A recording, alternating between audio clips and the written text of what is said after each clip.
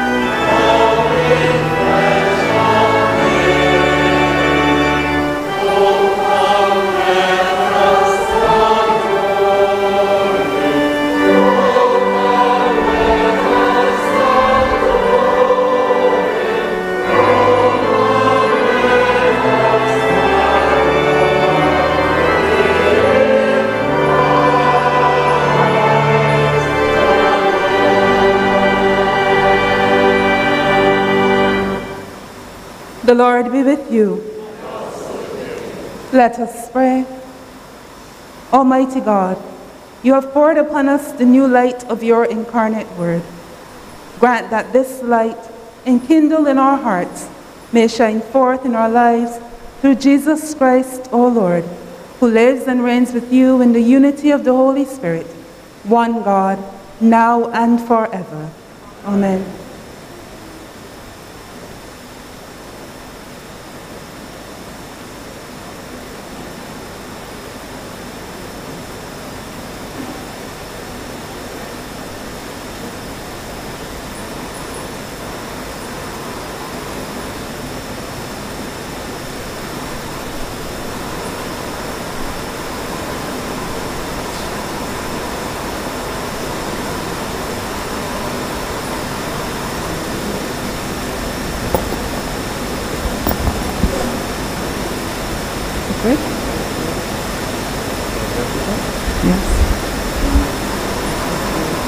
The Word became flesh and dwelt among us.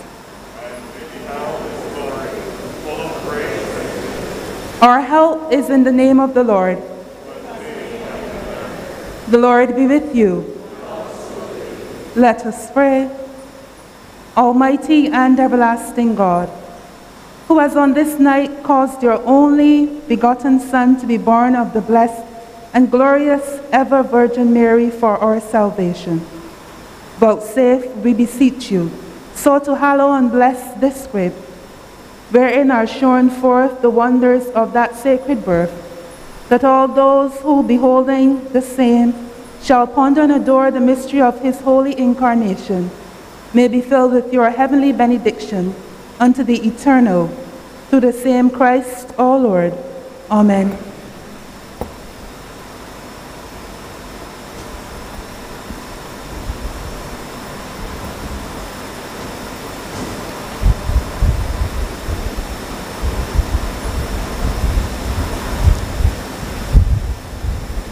A blessed good evening to everyone, and welcome to the celebration of the Holy Eucharist for Christmas Day. We begin with our opening sentence. The people who walked in darkness have seen a great light. Those who dwell in the land of deep darkness, on them has the light shone. Blessed be God, Father, Son, and Holy Spirit. Alleluia, alleluia.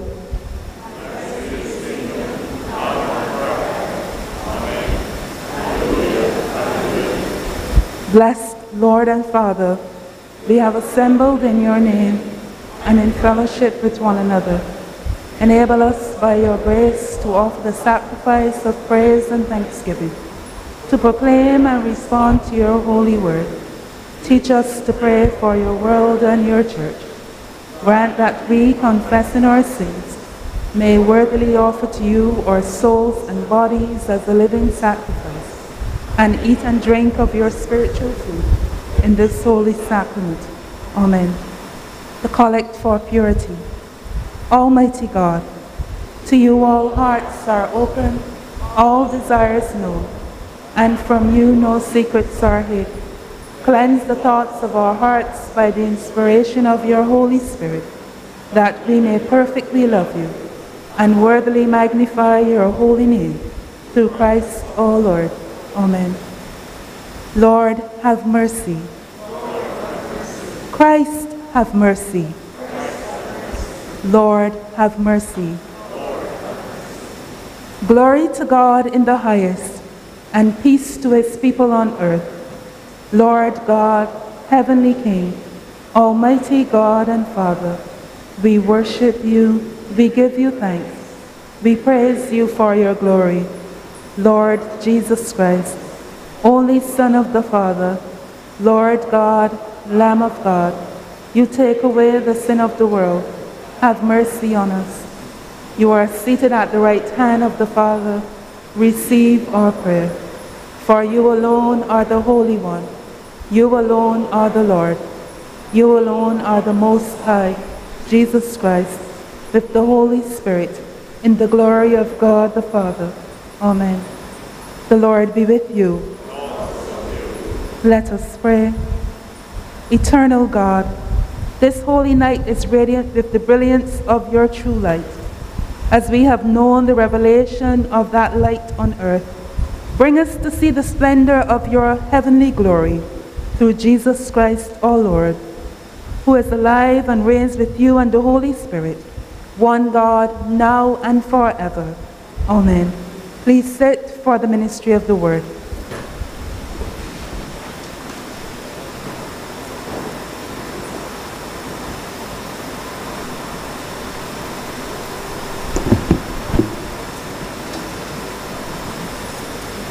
A reading from the Word of God, written in the 9th chapter of the book of the prophet Isaiah, beginning at the 2nd verse. The people who walked in darkness have seen a great light. Those who lived in a land of deep darkness, on them light has shined. You have multiplied the nation. You have increased its joy. They rejoice before you as with joy at the harvest, as people exult when dividing plunder.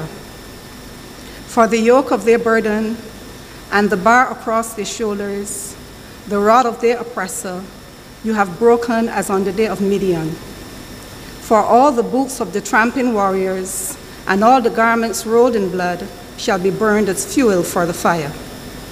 For a child has been born for us, a son given to us.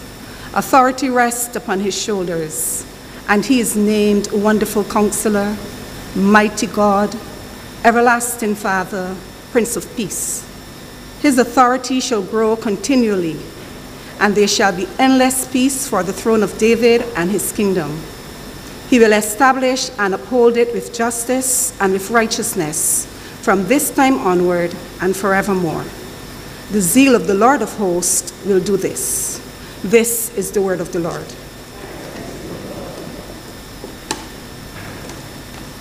The appointed Psalm 96.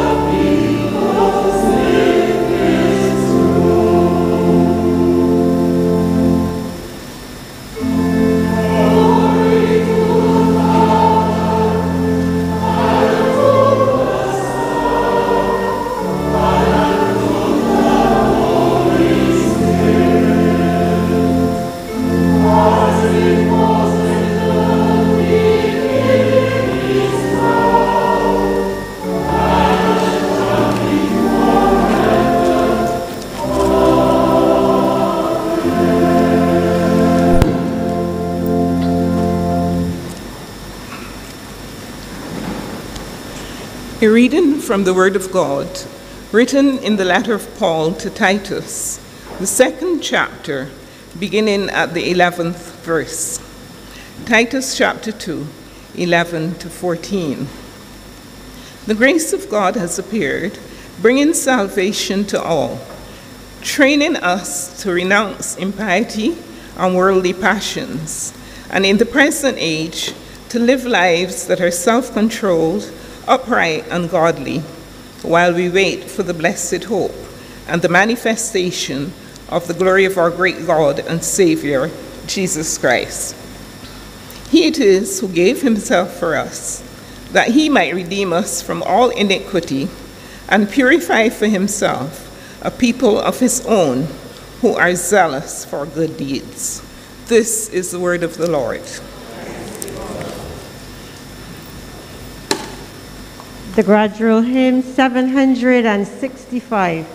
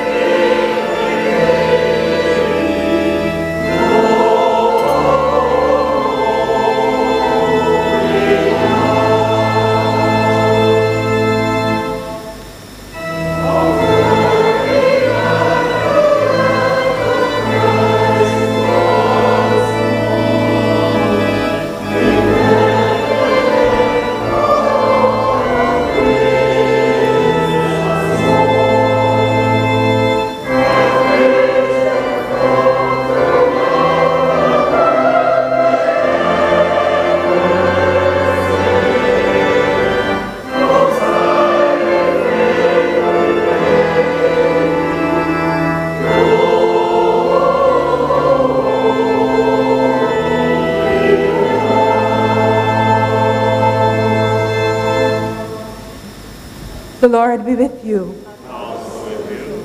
A reading from the Holy Gospel of our Lord Jesus Christ, according to St. Luke, the 2nd chapter and beginning at the 1st verse.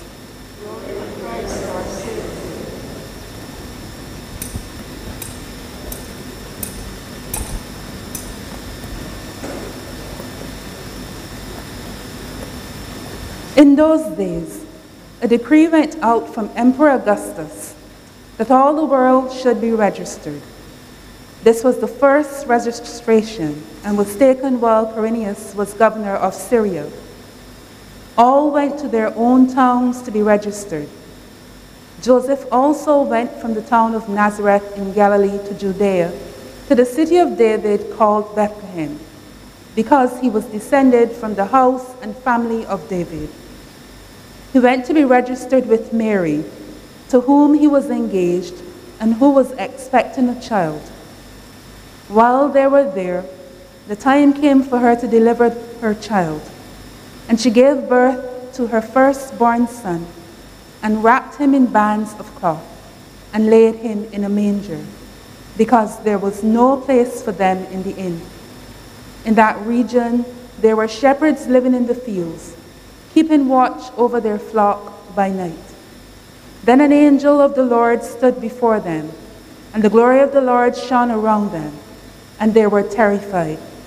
But the angel said to them, "Do not be afraid, for see, I am bringing you good news of great joy for all the people.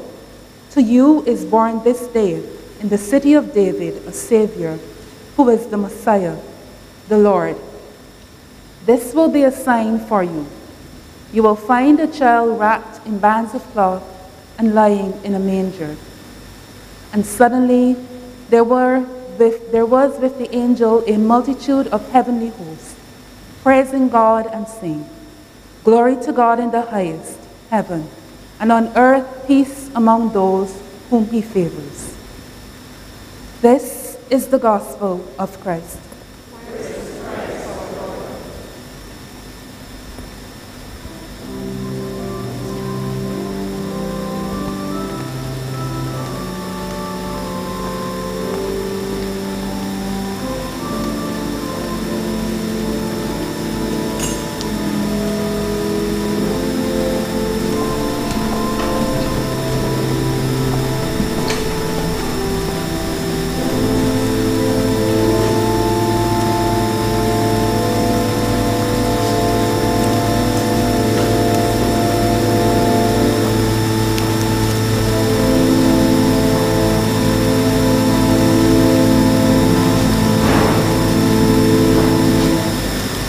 I speak to you in the name of God, who is Father, Son, and Holy Spirit. Amen.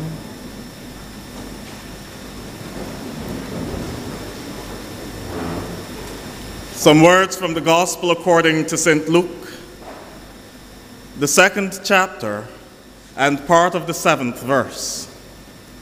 There was no place for them in the inn. There was no place for them in the inn. One cannot help but reflect on how, no matter how bad a year you may have had, no matter what is going on in your life, somehow when December hits and we start singing the Advent songs and we hear the readings through the liturgical cycle of the year, our mood changes and we are shifted to a reflection on the great mystery of the Incarnation, the fact that God became man in the person of Jesus Christ. And though each gospel has its own perspective of how this took place, one thing is very clear in all the gospel accounts, that Jesus came into a world that was not ready to welcome him.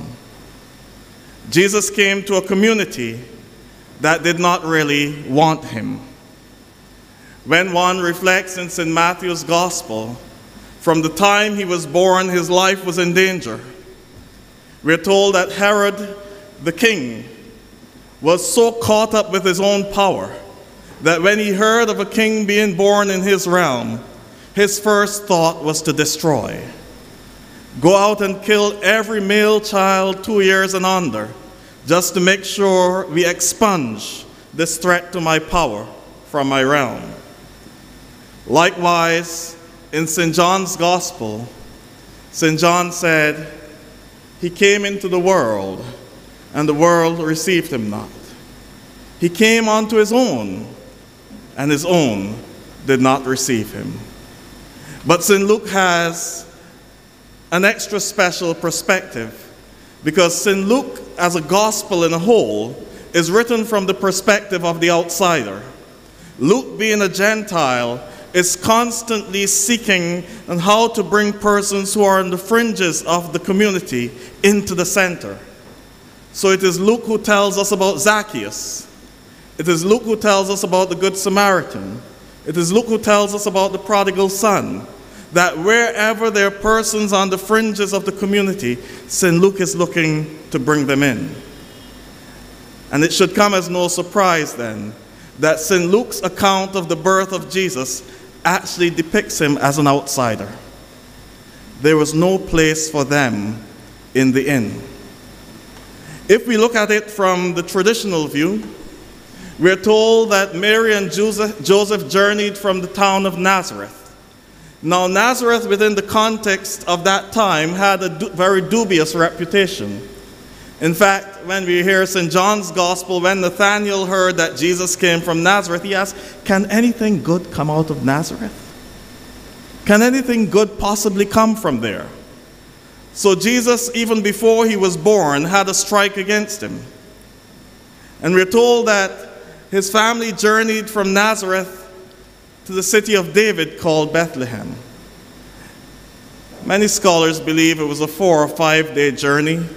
They traveled about 90 miles per day, 8 hours a day, living on just bread and water, and just for a little garnish, some olive oil on the bread every now and again. That is what Mary and Joseph would have had as they journeyed to Bethlehem, only to reach there to find that there was no suitable accommodation for them. The traditional view is that Bethlehem was bustling with tourists at that time. Tourism was booming because there was a census. And so all the inns were filled, and there was no place for this young family in the inn. That is the traditional view. And so they were offered a stable somewhere to have their child. But there's an alternative view. And the alternative view lies in the fact that Joseph was actually going home. He was from Bethlehem. So if he was going home, he was not expected to stay in a guest house or an inn. He was expected to stay with family. And from as long ago as the 16th century, scholars have been questioning whether Jesus was really born in a lowly stable far away from people, or whether he was born in a house with family. And that comes because the Greek word for inn that we find in St. Luke's Gospel, chapter 2, is phataluma. And phataluma really means the lower level of a house. If they wanted to use the word for a guest house as it was, they would have used pandagogion, which means a guest house. But they used phataluma, which means that Jesus, Mary, and Joseph were really staying with family. And when they got to the family house, there was no place for them in the inn. The inn was supposed to be the reception area of the house, the place where people, you know, in Barbados we say the front house. And you know how the front house is treated around Christmas time, right? Everybody has the chairs covered, and the front house is just there to be looked at, but nobody goes there. That's just what I heard. But there was no place for him there. And so they had to go to the lower level of the house where the animals were. And it is there that Jesus was born. I've highlighted that, my brothers and sisters, to say that Jesus really came to his own family, and there was no place for them in the upper part of the house. They had to go downstairs. There was no room for them in the inn. And why was this so? Could it be that Mary and Joseph were seen as outsiders by their own family? Could it be that even before Jesus was born, he was already labeled an outsider? Let us think of it in realistic terms, in village terms. let us look at the dynamics surrounding our Lord's conception and birth. Mary was betrothed to a man called Joseph, and before he could marry her, before they could have any relations, she was found to be pregnant. In St. Matthew's Gospel, we're told that Joseph wanted to put her away privately. Joseph wanted to cut off the engagement. But an angel said to him, "Do not be afraid to take Mary, for that which is conceived in her is of the Holy Spirit." It's good for Joseph to hear that. But what was the family really thinking? What was the conversation amongst Joseph's family about the dynamics of his family setting? Think of it in Barbadian terms. You know, there are always conversations going on, right? Even within the household. The little quiet conversations that are going on in the kitchen and so on, let him go down there because he turned foolish or something. And in Barbados, we call that something else. He bewitched. My brothers and sisters in Christ, there's a message for us all here. There's a message in St. Luke's Christmas story. Because what St. Luke is saying is that the Messiah of this world came to his own family and they could find no room for him in the inn. They placed him downstairs with the animals. The Messiah, the King of Kings and Lord of Lords, was born in a trough from which the animals feed. That was the lowly state in which he came into this earth. And St. Luke has really taken us to find the Messiah at the level of the humus, the level of the very basic existence of humanity. That is where we encounter Christ. That is where we are called to find him. I wonder what would have happened if the family knew that he was going to be the Messiah of Israel. Perhaps they would have cleaned out the best room in the house and shaped it up for him. But St. Luke is sending a message to us that the Messiah is found in anyone. In the ordinary person that you encounter in your daily life. In the ordinary person that you may not think much of. That is where the Messiah can be found. So St. Luke is cautioning us about making outsiders of others. St. Luke is cautioning us that when we make outsiders of others, we can miss the very Messiah in our presence. And perhaps the question we're called to reflect upon during this Christmas season is, as a community, who are the outsiders in our community? Who are those people that we just tolerate? Put them downstairs, man. If they're here, put them down. But there's no space in our inner circle for them. Who are those people? Or perhaps even closer home. Who are the outsiders in your family? You know, families have outsiders too. Families have persons that they think, I had to try and learn nobody. I don't want nobody to know that I related to them. You ever heard that? Because I'll tolerate them, but I don't want them in my inner circle. There's no room for them in the inn because they're making me look bad. I can't identify with them. And it was Dietrich Bonhoeffer said, whenever we find ourselves saying that, check yourself first. Whenever you think that you are too good for other persons to be a part of your circle, look at yourself closely. Because you may well be the problem, not the persons that you do not want. And so who are we just willing to tolerate, but we do not want too near us? That is so opposed to the Christian call. It is so opposed to St. Luke's understanding of the incarnation. For as I said, Luke presents Jesus at the level of the very basic, just the level of humus. He is at the lowest level of his community. He's at the lowest level of his family. But that is where we encounter the Messiah.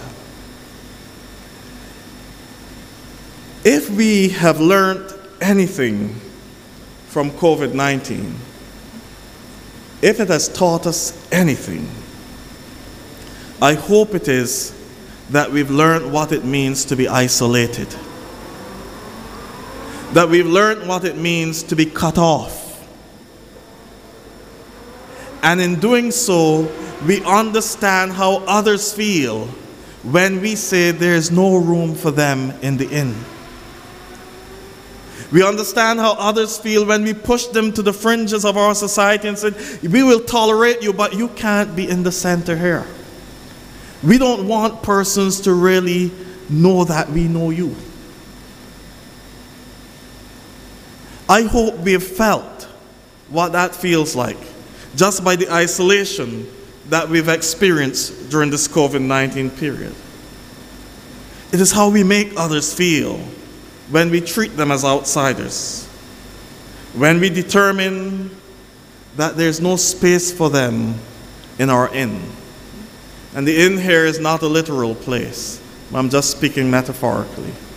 When there's no space for them in our lives, when we have no time for them, when we do not want to be identified with them. I believe that St. Luke is encouraging us this Christmas.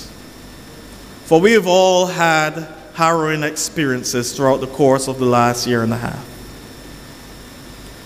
And perhaps St. Luke is telling us, let us take that journey with Mary and Joseph again.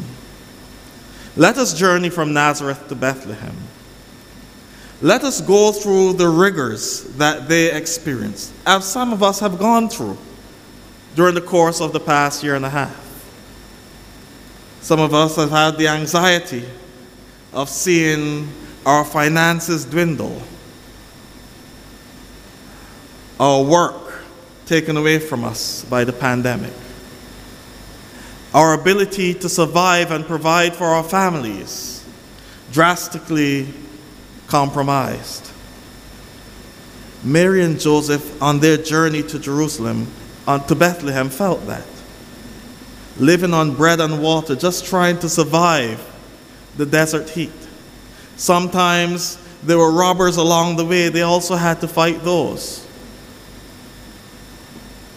We have faced some of those things as well. Take that journey.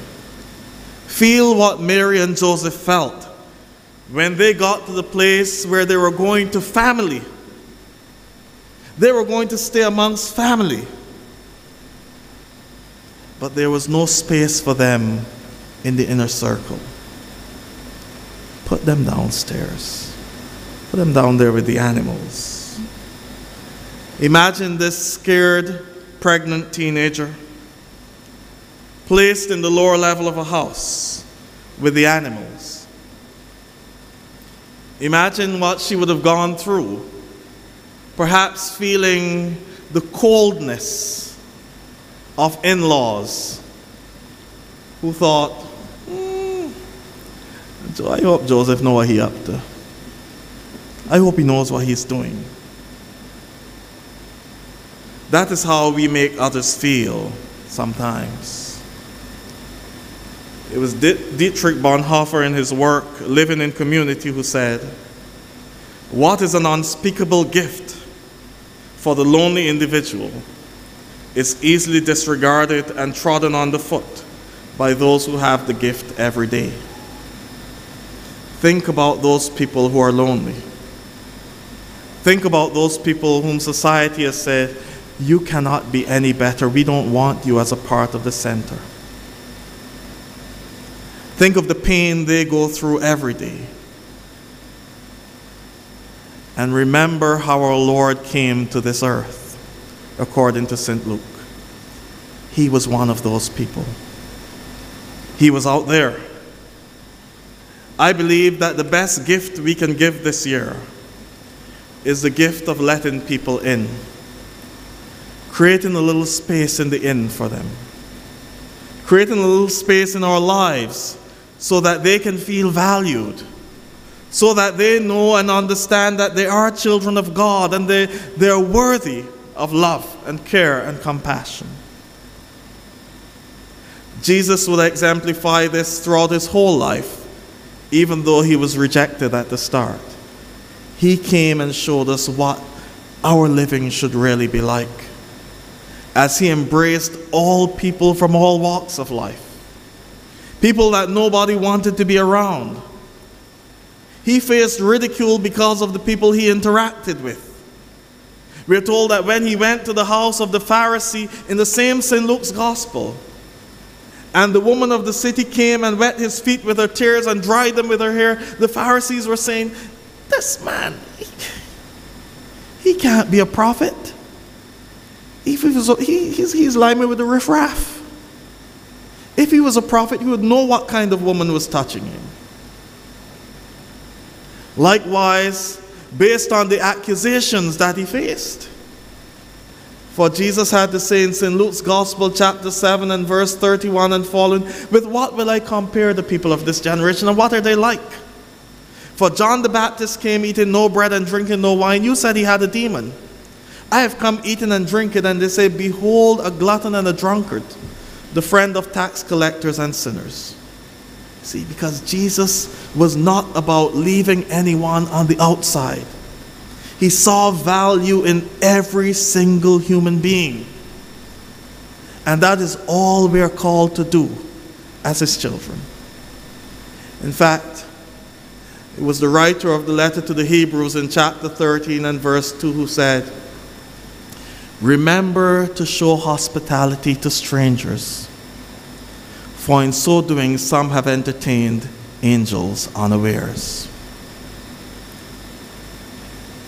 Jesus' family and his community missed the Messiah, missed him totally, simply because his parents were from Nazareth with that dubious reputation, simply because the circumstances surrounding his conception were not clear to everyone in this community.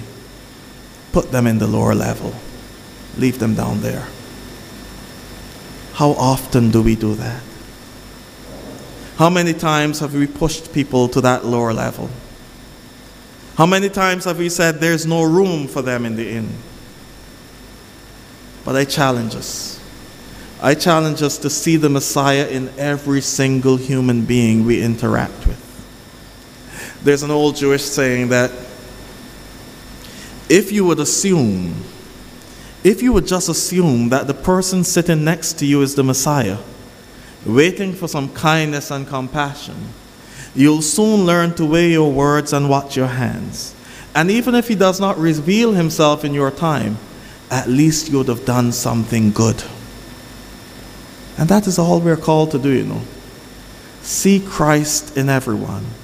In fact, he told us that is ultimately how you'll be judged. You will not be judged by how loftily you expounded things. You'll not be judged by how great your voice was in church, or not even how many times you were marked present.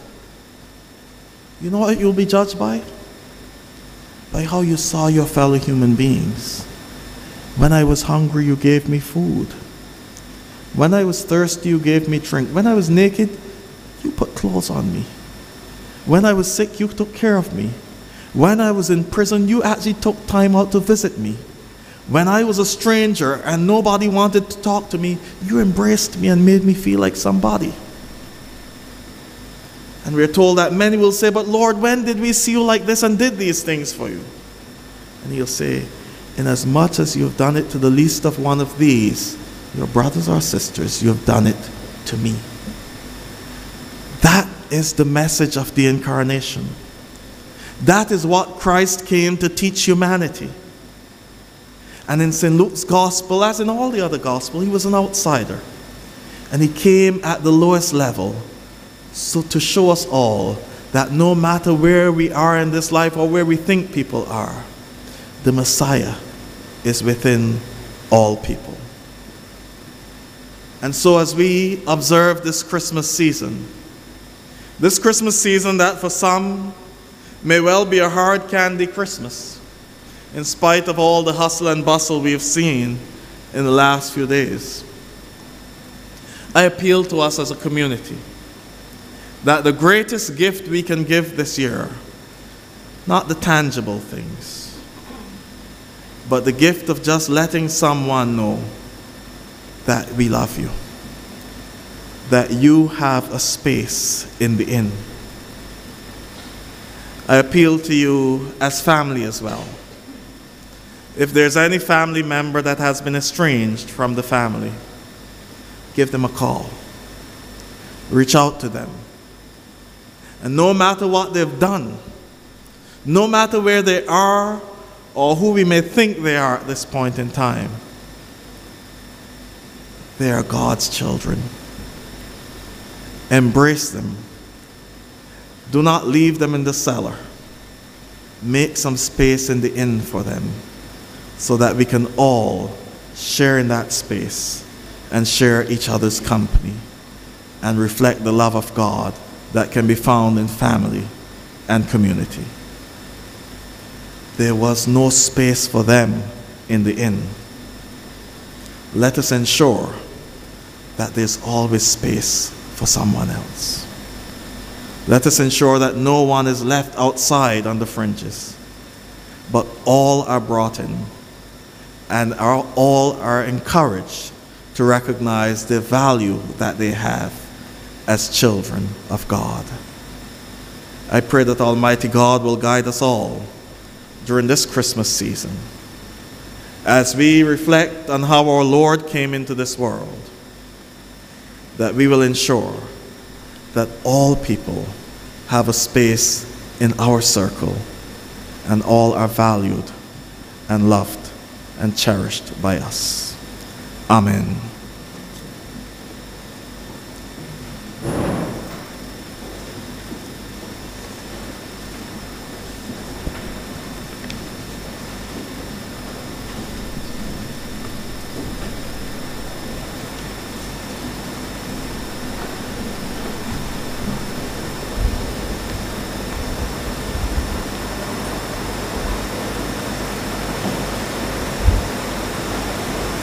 Let us now confess our beliefs in the words of the Nicene Creed. We believe in one God, the Father, the Almighty, maker of heaven and earth, of all that is seen or unseen. We believe in one Lord, Jesus Christ, the only Son of God, eternally begotten of the Father, God from God, light from light, true God from true God, begotten, not made, one in being with the Father. Through him all things were made. For us and for our salvation, he came down from heaven. By the power of the Holy Spirit, he was born of the Virgin Mary and became man. For our sake he was crucified under Pontius Pilate. He suffered, died, and was buried. On the third day he rose again, in fulfillment of the Scriptures. He ascended into heaven and is seated at the right hand of the Father. He will come again in glory to judge the living and the dead, and his kingdom will have no end. We believe in the Holy Spirit, the Lord, the giver of life, who proceeds from the Father. With the Father and the Son he is worshipped and glorified. He has spoken through the prophets. We believe in one holy, Catholic, and Apostolic Church. We acknowledge one baptism for the forgiveness of sins. We look for the resurrection of the dead and the life of the world to come. Amen.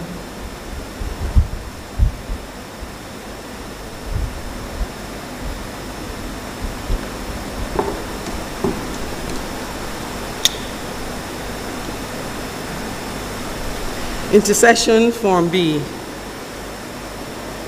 Father, we pray for your Holy Catholic Church. Grant that every member of the Church may truly and humbly serve you. We pray for all bishops, priests, and deacons.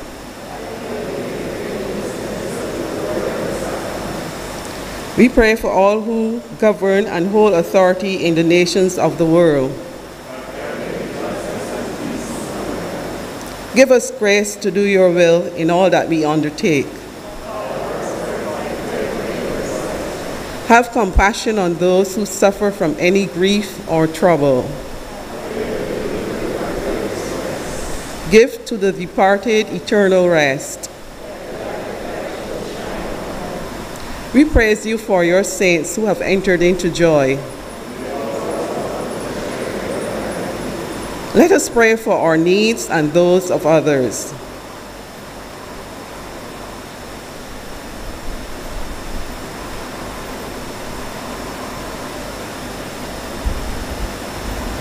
Almighty God, to whom our needs are known before we ask, help us to ask only what accords to your will, and the good things which we dared not, or in our blindness cannot ask, grant us for the sake of your Son, Jesus Christ our Lord. Amen.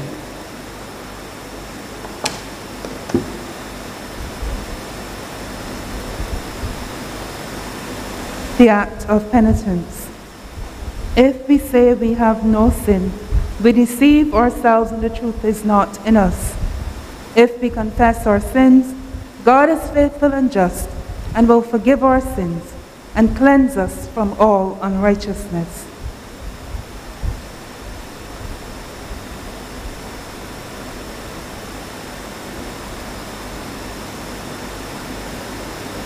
Let us therefore confess our sins. Almighty God, our Heavenly Father, we have sinned against you and one another in thought, word, and deed, and in what we have left undone. We are sorry and repent of all our sins. For your Son, our Lord Jesus Christ's sake.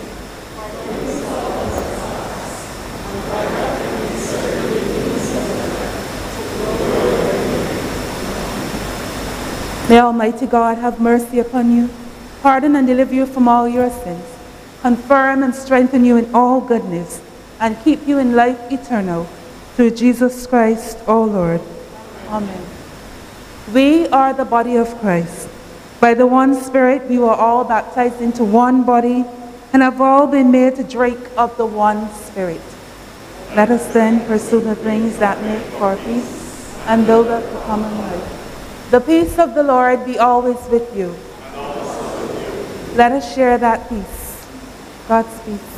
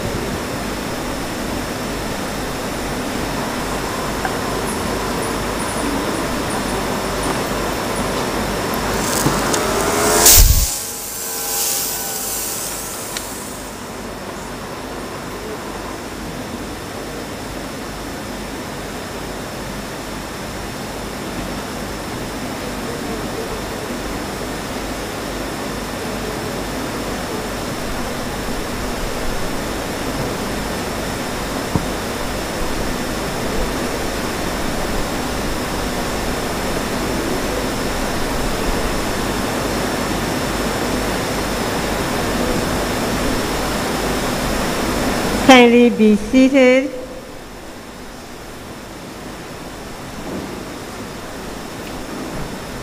The choir will now render the anthem entitled "In the Bleak Midwinter."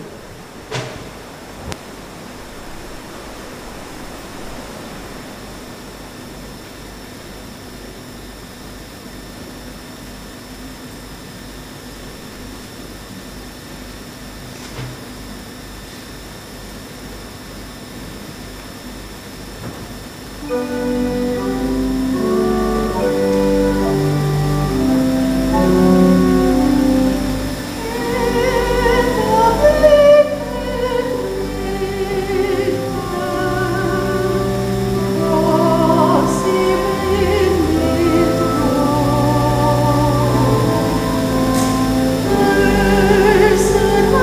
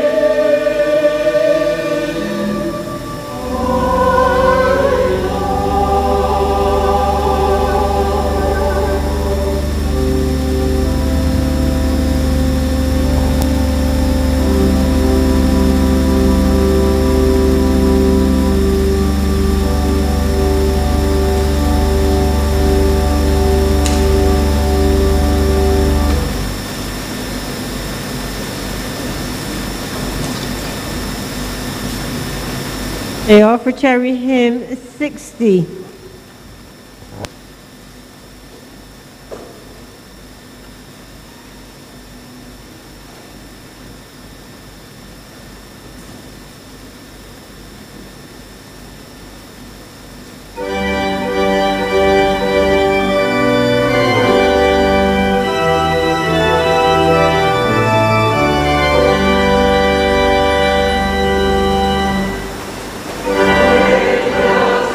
Amen.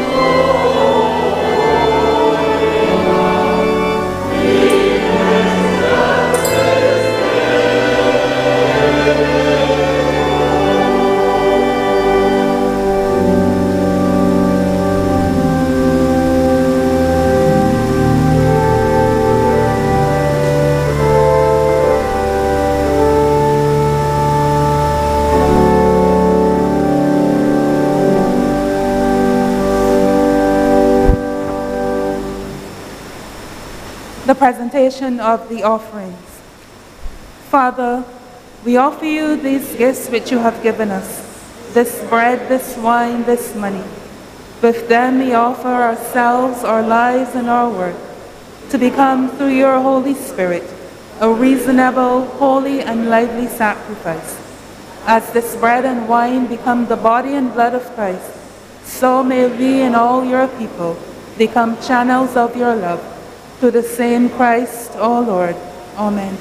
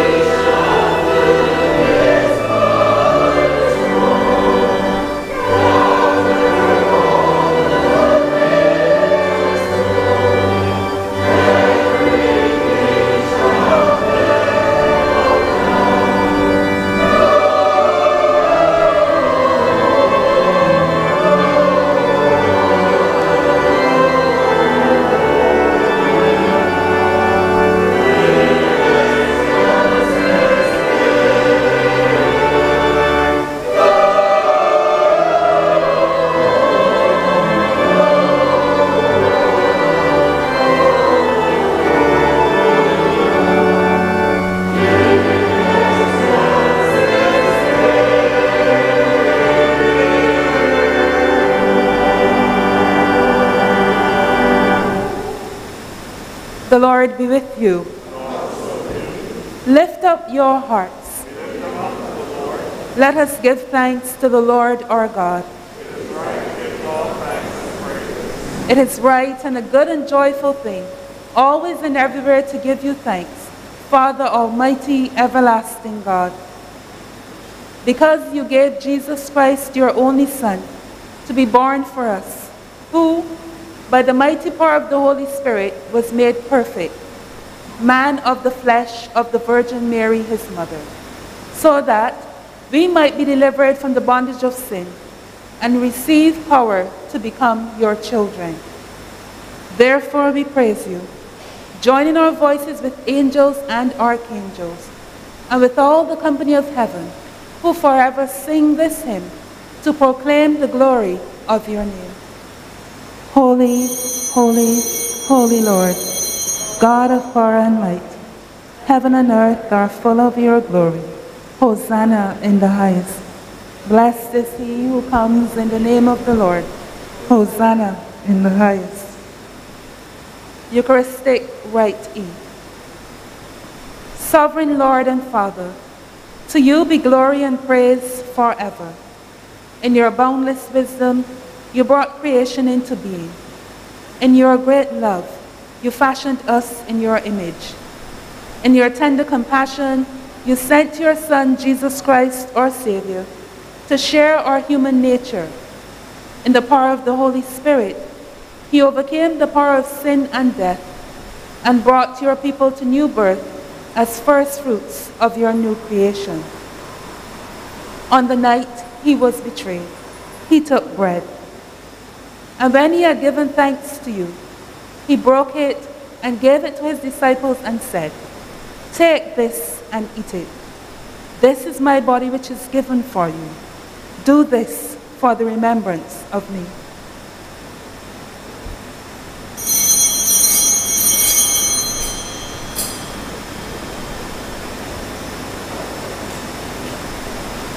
And after supper, he took the cup of wine, and when he had given thanks, he gave it to them and said, "Drink this, all of you. This is my blood of the new covenant, which is shed for you and for many, for the forgiveness of sins. Whenever you drink it, do this for the remembrance of me."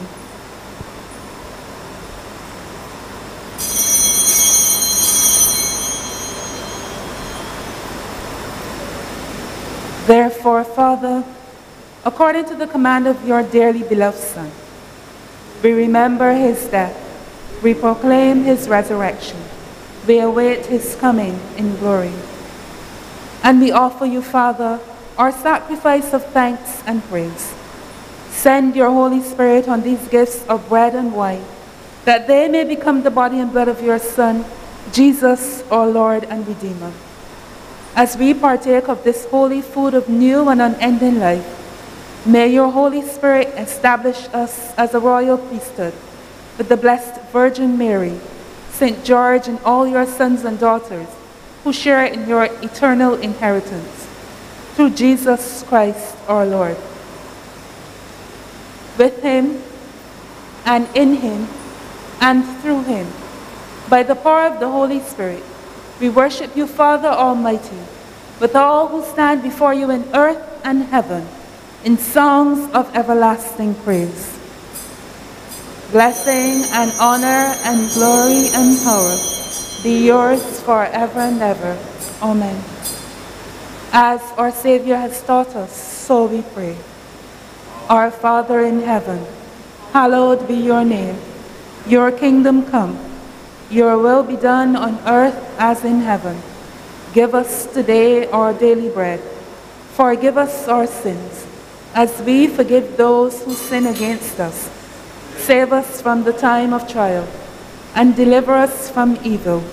For the kingdom, the power, and the glory are yours, now and forever. Amen. We break this bread to share in the body of Christ. Though we are many, we are one body, because we all share in one bread. Lamb of God, you take away the sin of the world. Have mercy on us. Lamb of God, you take away the sin of the world. Have mercy on us. Lamb of God, you take away the sin of the world. Grant us peace. The gifts of God for the people of God. Our souls will feast and be satisfied, and we will sing glad songs of praise to you.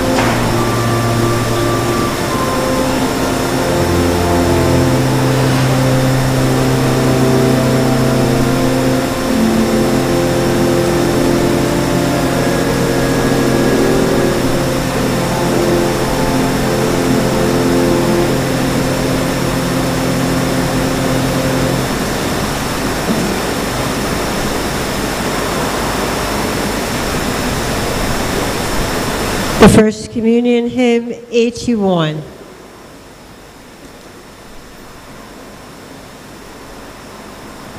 Oh,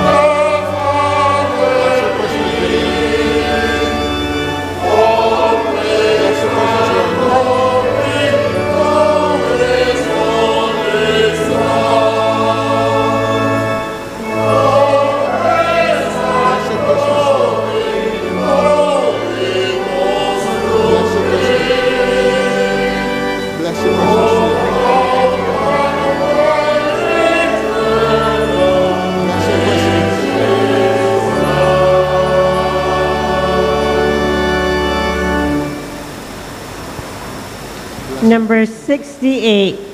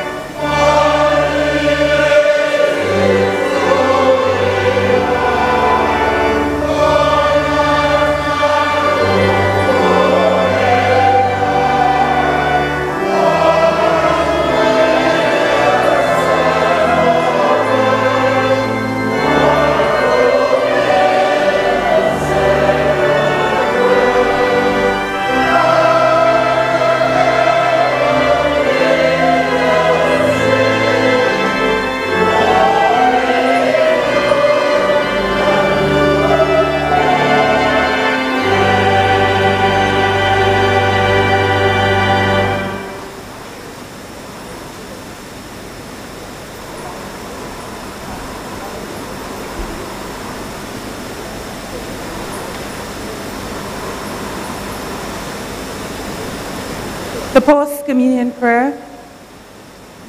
Almighty and ever-living God, we thank you for feeding us with the spiritual food of the most precious body and blood of your Son, our Savior, Jesus Christ, and for assuring us in these holy mysteries that we are living members of the body of your Son and heirs of your eternal kingdom.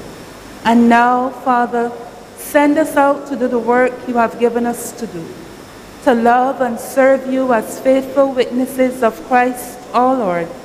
To him, to you, and to the Holy Spirit be honor and glory, now and forever. Amen. The Lord be with you. Our help is in the name of the Lord. Christ, who by his incarnation gathered into one all things earthly and heavenly, fill you with his joy and peace. And the blessing of God Almighty, the Father, the Son, and the Holy Spirit be among you and remain with you always. Amen.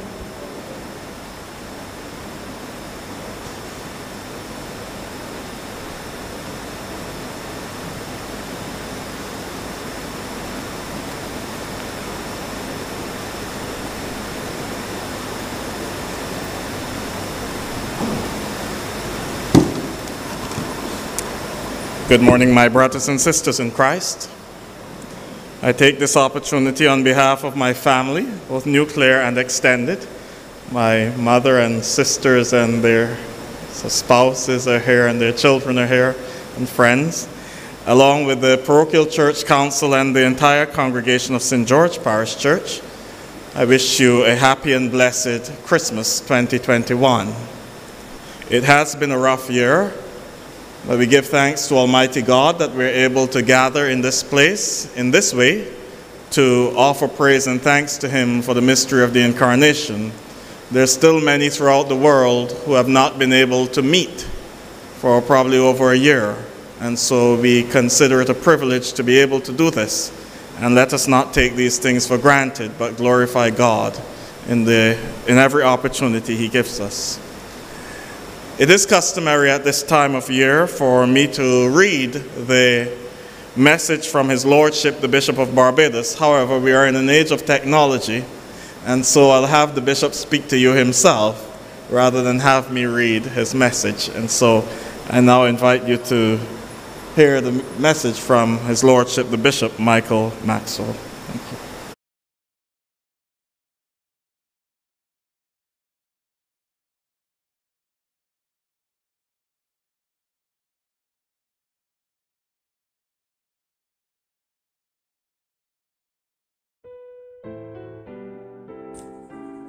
Dear family of God, I greet you with the love, joy, peace, and hope of Christmas as we begin this season to commemorate and celebrate the Nativity of our Lord and Savior Jesus Christ, the light of the world. Despite all that continues to unfold around us and affect us in our troubled world today, particularly that of the ongoing COVID-19 pandemic and its ripple effects, we as Christians continue to observe and joyously celebrate Christmas because of the good news such an occasion always has to offer for all phases and stages of life. This Christmas season reminds us and reinforces that the God we serve is not a creator who has simply formed us out of the dust, placed us in this world, and left us to navigate our lives without His divine company and assistance, but rather that He is one who, because of His endless love for us, is ever mindful of us and deeply concerned about our well-being. It is because of that great love that He came to be one with us, that we may be at one with Him in the person of His Son, Jesus Christ, on that first Christmas morn. On that morn, Jesus was born in a messy stable, in circumstances that were certainly symbolic of the unstable and troubled world into which He came. Jesus entered at a time very similar to ours at present, when there were persons isolated from mainstream society due to incurable diseases or mental and spiritual illnesses, when there was great disparity between the wealthy and the needy. The practice of idolatry and the level of immorality was on the rise, and political oppression and greed were the order of the day under the Roman Empire. It was into such a world that Jesus was born in that messy stable, to be God's anointed one and to offer guidance, deliverance, transformation, peace, and hope, that confident expectation of a good future, so long as we rest our lives in Him. In fact, Jesus came to reveal that this is the true and loving and liberating nature of our God, who desires and will give of His best to change our circumstances in life for the better. But it is for us to receive God's Christmas gift and desire that change in our lives as well. One of the primary reasons we therefore celebrate this season is because of the love of God demonstrated in sending his Son not to condemn or destroy the world for its waywardness, but to offer us the opportunity to reset our lives, to be regenerated or reborn to a newness of life. He has provided the means for us to realign ourselves with our created purpose, because for some time, this world has been malfunctioning due to human error. It is therefore, my friends, incumbent upon us as Christians to celebrate this season even at this time, when our world appears to be in disarray, when hope seems to be waning, or in some instances lost, because we have the confidence that our God is the same yesterday, today, and forever. He continues to be here with and for us, to strengthen, guide, support, and deliver us. As he works through his Son Jesus Christ and the gift of the Holy Spirit within us for the resetting of our lives, our God empowers us to stand strong and to address and overcome the ills of our times, and to live in true love for and at peace with him and each other. The word reset, with which we shall become very familiar in the coming year, when used as an acronym, can highlight for us the loving mission of God that commenced on that first Christmas morn as he came in Jesus Christ to reach out to us as God with us, E, enlighten us through the word made flesh, S, sanctify us by his sacrificial death, E, empower us through his enabling spirit, and T, transform us through the spiritual renewal of our minds. In Jesus Christ, my friends, God has provided the means of erasing our human errors and granting us a reset of our lives to bring forth peace on earth and love and goodwill to be shared among all peoples. That's the gift of Christmas that we celebrate at this time. I therefore urge us not to lose hope in facing a world currently in turmoil, heightened by the pandemic, climatic, and economic crisis that continue to unfold, because we are reminded in this season that God still comes to us, abides with us, our Lord Emmanuel, to freely offer in love the resetting of our lives and our world. May this Christmas season then be one in which we all sincerely, joyously, and graciously celebrate and accept anew God's gift of our incarnate Lord to do his work in our lives. May our hearts be always open to be visited, taught, blessed, guided, strengthened, and restored by Jesus to a life of righteousness, peace, joy, and love. And to be assured that our Creator God offers us once again, amidst the challenging times, the opportunity also to reset our church and our republic, that they both be aligned with his divine purposes. I wish you and those near and dear to you, on behalf of my family and myself, a blessed and peaceful Christmas season and God's continued favor for the year 2022. I am your friend and your bishop, Michael Barbados.